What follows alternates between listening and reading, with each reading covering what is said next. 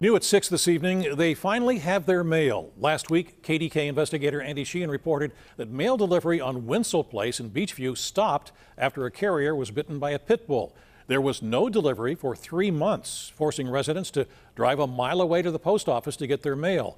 Well, after we aired Andy's report last week, door-to-door delivery suddenly resumed, and residents on Winslow Place say they are grateful. We've been going through this for a few months straight. It's become a real solid chore just to stay up on your notifications and your bills and everything.